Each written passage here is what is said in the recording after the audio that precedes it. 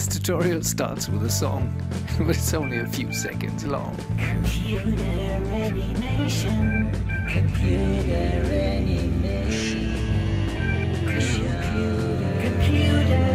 animation. Let's get started with animation. Hello, a little experiment with camera animation and a problem with keyframing camera movements. First of all, we need something which we have a reference on the ground. So we create a ground. When you create a NURBS plane as a ground plane, you can go to the attribute editor, and in the make NURBS plane you find a very handy thing which is called width. And we want right mouse click a new material in order to get it or a geometrical orientation here. For example, in Arnold standard surface shader, we click here to see the texture, and color, we map the color with a grid, and I usually turn the colors around so I have more white than black, and in this case we make the lines a little bit thinner. Now we can deactivate the grid and we have a ground plane. Complicated? Well, maybe. Now we need some kind of geometry, and I think it's good to have a text. For example, an @ sign, and which we can scale down like this and give it another color, for example red. I do this with a standard surface shader and I just choose red here. So this is our scene, oh horrible red. We create a camera now, and we want the camera to sort of rotate a little bit around this @ sign. That's what we want. So let's extend the frame range to maybe 200 frames, which is about 8 seconds. And the easiest way to create a standard camera is to go here to View and create a camera from that view. Currently you see perspective camera, the word down here, and it's the standard camera which is here grayed out because we don't need to see it. It's our tool to visualize the scene. But when you create a camera from the view, you see perspective 1 now, which is this one, and let's rename this to our cam. So we have our cam now. We're looking through the scene with our cam now. We go to the very beginning of the animation, that's frame number 1, and set a keyframe. That's the key S, because we want to start our animation here.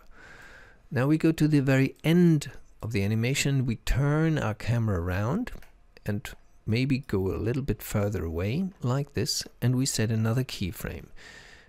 Keep in mind you need to keyframe the camera, so if you inadvertently select the @ sign or the ground plane or anything else, you need to reselect the camera and set the keyframe now, S. We're at frame 200, the camera needs to be here. And here comes the frustrating thing. The camera ignores our interest in the @ sign. That's because we did not tell the camera to properly look at the @ sign. If you do this in a more complicated way, like this, set a keyframe here, it will get really messy.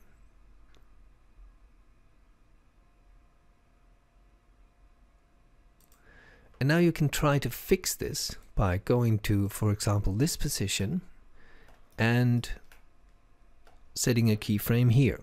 Readjusting the position, you see. This looks much better now. Now you need to readjust it again. Maybe get a little bit further away now. I do this in a very crude way.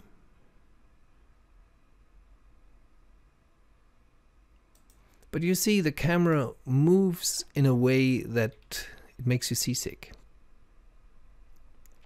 So for very simple animations where the camera does not make drastic motions like here, you can use this method. Just set a keyframe for the very beginning and the very end, and then intermediate keyframes.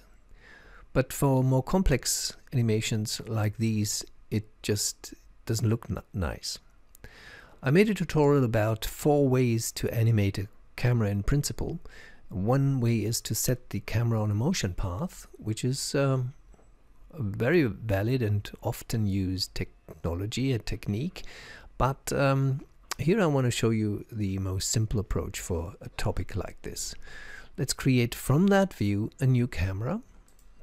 It's called our Cam 1 now. Let me rename it to our Great Cam. Now we want to change the camera's properties. We want to create a camera with an aim. It's actually created already, but the aim is not there.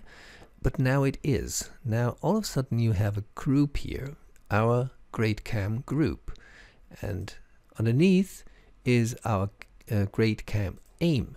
And the aim sits here, and that's a very interesting thing.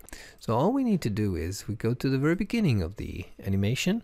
For example, go back here. This is the camera we previously had. For example, we want to reveal the at sign, say, and start with this view here from the top, like a drone shot. We set a keyframe for the camera and not for the aim. So we press S. And now we go to the very end of the animation and position the camera right here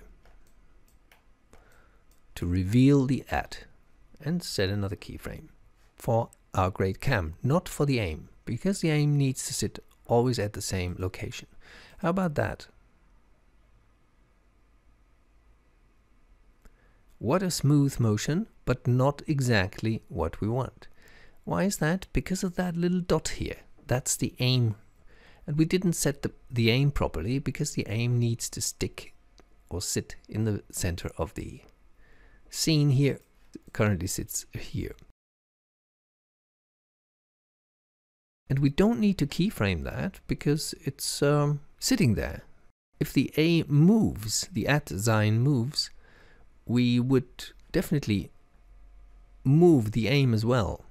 But here you see a very nice way to animate this kind of thing in a very, very short time. Have a nice day. Bye-bye.